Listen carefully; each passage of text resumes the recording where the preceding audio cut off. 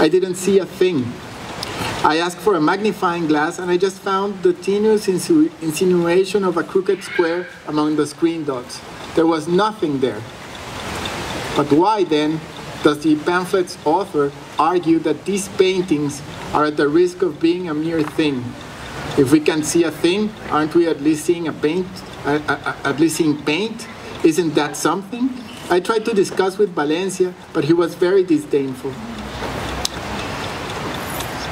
So this is what he saw as Malevich's white on white.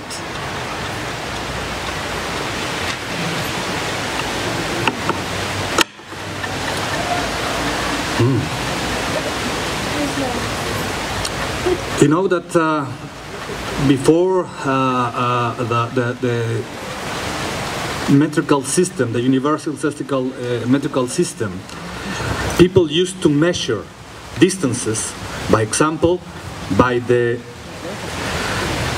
distance of two running horses on full speed, or the sound of a cow in the valley.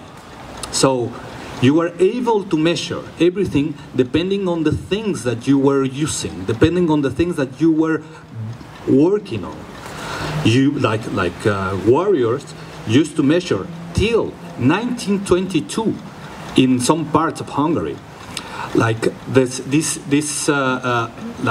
distances according to arrows.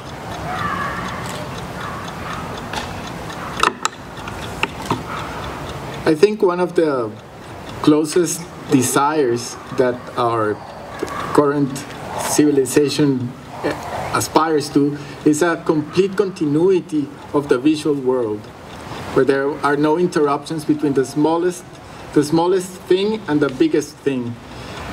And we can basically see that, and I'm not going to show any images because it would be a complete contradiction. In television shows such as CSI, when someone takes a picture and begins to enhance that picture and zooms in lots of times into the smallest detail to get, for example, a license plate. And what this fantastic action that nobody can actually do in real life shows us is a desire to have like this minute clue that would give meaning to the whole image. And that is like a desire that has always been there and that it's constantly being actualized.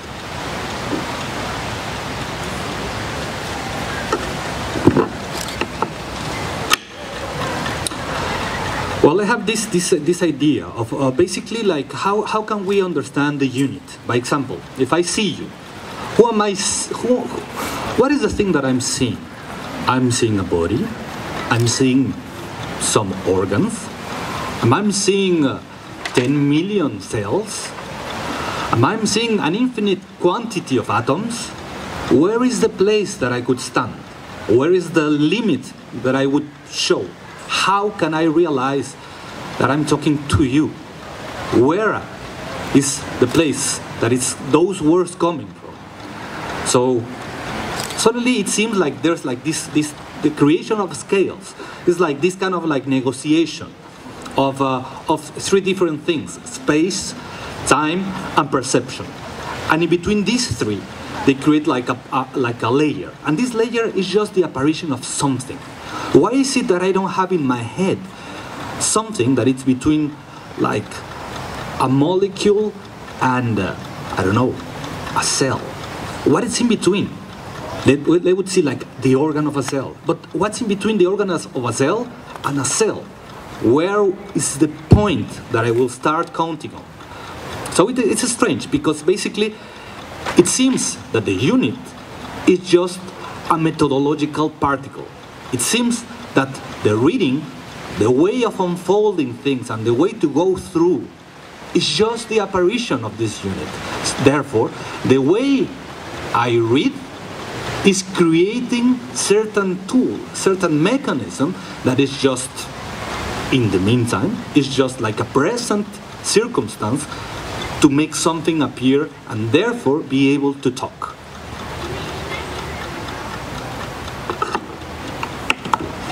In fact, I think what you're saying has also to do with the fact that we keep using the same, I don't know if those words are precise, probably the same cognitive structure that led to the formation of words or concepts that revolve around images, were things that come from the way we used to produce images. For example, in the whole of history, before mechanical and digital reproduction of images, we constructed a whole language around images that gave us form, drawing, content, all those constellation of concepts. But now that we have other tools to construct images, it would be interesting to see how the words that are immersed in that new realm of technology could be used as metaphors to construct ideas about images. And I'm thinking specifically about the word resolution, which is something that we use very casually to talk about images in our work, or whenever we need an image in low resolution, high resolution. But the fact that these images, that this notion of resolution could be very useful, because then what makes an image complex is the density of information it has. It's not just a matter of a form that is full of content, but different density of content depending on the way that you are going to see it. If you want to see it very close, you have to have a very dense a very dense quantity of information. But if you want to see just like the whole image from afar, you don't need that density of information. There must be like different forms of understanding the perception of image from the notion of resolution. And I insist you could use that as a metaphor. That remind me, like these drawings. There are drawings taken out from teeth, from an individual, from Atapuerca. This specific guy, it's called Miguelón, and Miguelón's teeth, they're being drawn. They are not only photographed. In order to have like the complete set of information that just a single tooth can give, it is not enough to scan it. It's not enough to take photographs. It's not enough to describe it. It's really important to draw it, because anthropologists achieve a very, very strange concept, which is the intellectualization of information. That is that when the anthropologists are like living in this landscape, which is the tooth, they need certain shades. Like basically, a drawing is difference of shades. So when they are living in these shades, they are in need to reinforce certain details. And therefore, the historian can arrive and can immediately go into the discourse and play with all these details. That is to say that it's been like shown. It's been it reminds me this idea of microhistory that is called the moral imagination. How can we do to recover history? They say with imagination and with the possibilities of holding a piece of like it should be there in the moment, in the present. But there is a paper by James Elkins that also deals with bones and marks in bones. And he was analyzing previous research done by Alexander Marshak about the markings on bones. And if you see these pictures, you see these markings in these bones, and you very reasonably might say that these are intentional markings, and nobody would dispute that.